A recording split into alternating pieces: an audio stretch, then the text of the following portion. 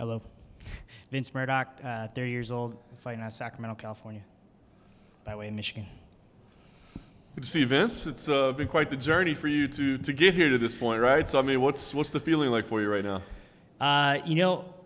It is, and the journey's still going, and it's going to continue to go, but ultimately, man, I am just humbled to be able to compete again and just be here and have another opportunity. I can't say that enough. I can't, take for granted my ability or the ability to be an athlete and to compete. So. I mean, it felt like it was going to be taken away from you, right? I mean, what did you? Well, it was. Yeah, right. I mean, it was multiple times, but I'm never going to give up, and then they're going to have to bury me. So. I was going to ask you, was there any point along the way where you just said, like, dude, this is not where, like, clearly this is not supposed to be for me or something?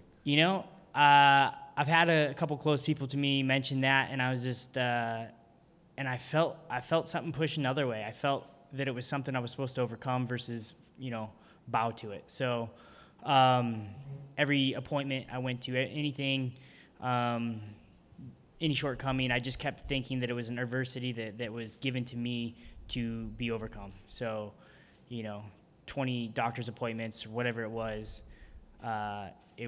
those were to tell me that I can't, and it was up to me to show them I could. Yeah. Obviously it's part of your story, right? I mean, you're never going to get away from it. No. But, I mean, is there any part of you that is like, I don't want to talk about what I've got. I just want to be a fighter, like, competing? Yeah, honestly, I haven't done any since my brain surgery. I've spoken very little of my disease, and just recently kind of started opening up about it. For a long time, I thought I was going to be judged, which that is going to happen regardless. I didn't want to be looked at as, someone at risk. I didn't want the UFC to be like, this guy's nuts. I just didn't want people to know what it was that I have. And, I also didn't want to keep dwelling on the fact that I have a brain disease. To me, it's obviously something I'm going to always deal with, but I don't want to say it's in the past, but the surgery's in the past, right? So I don't want to keep going back there. And it's okay to talk about, but to me, it's like every time I'm speaking about it, I'm putting myself there, and I'm past that. I've overcome it, and I'm here to, show people how to live and how to do it. That's awesome. I know you don't want to spend time, just living in the past, but what changed that you said, you know what, it is worth talking about. It's okay to talk about this. Like have another half of my brain would change, like that? Or, okay, I see what you're saying. Like what made me want to start talking? I belong to a couple the groups that suffer from diseases like mine and similar experiences. You don't have to have a disease to experience severe adversity. And I just think the willingness to want to help people has changed my perspective. I have people message me or come out and reach out and just say, hey, seeing you do these things, and, I am losing a lot more than I am winning. And I think people see that. So I think if I can show anybody, how to live and how to overcome some of their adversities and stuff like that, and I think that's why I want to talk about it. I want to do it for the people that maybe can't do it. I belong to a group. A lot of them, this disease, whether it's from the disease or not, suffer from strokes and things that they're never going to come back from or have a hard time coming back from. And, I don't want to say I got it easy, but I still have the ability, and I want to make sure I don't take that for granted, and I want to speak for them and fight for them and fight for the people that it's not over. Like these guys that are suffering, keep fighting, because it's never over till it's over.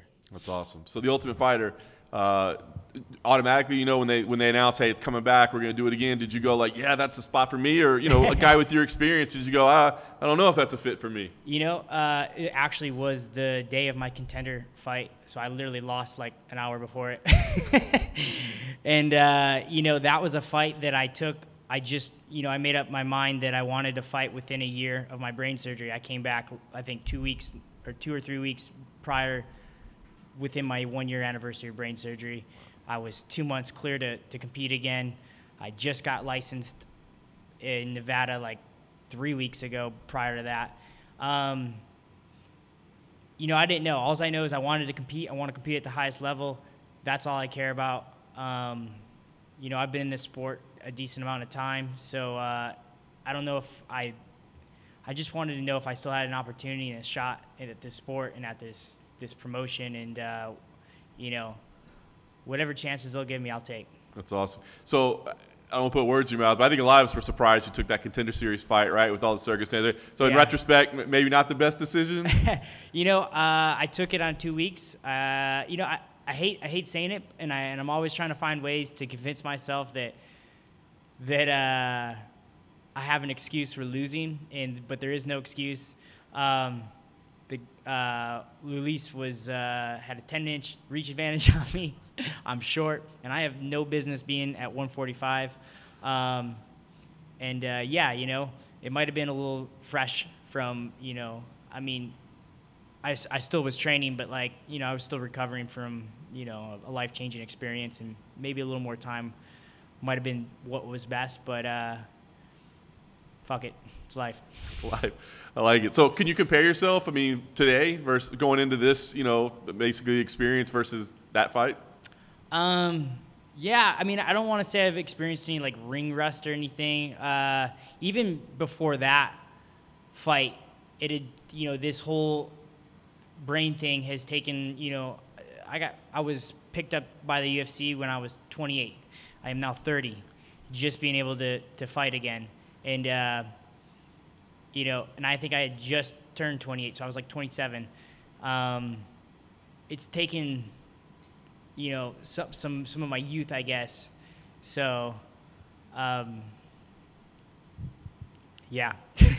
I dig it. Last thing for me, I mean, does this feel like make or break? Does this feel like this has to happen now, or is this just, you know, the next step on the journey and hopefully it works out the right way, but it's not, you know, the end if it doesn't work out?